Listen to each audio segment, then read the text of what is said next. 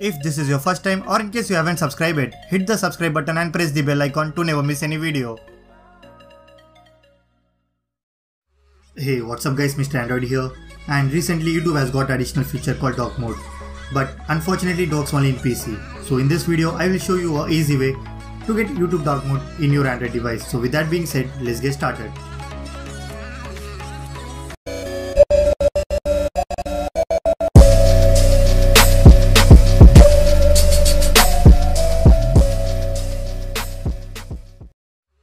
First, let me clear you that there is no root required.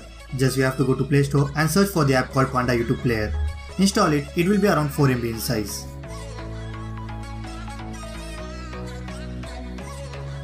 So once you install, just open the app and you will get the same interface which you get in your default YouTube app. But the best part is, you will get the dark mode feature as well.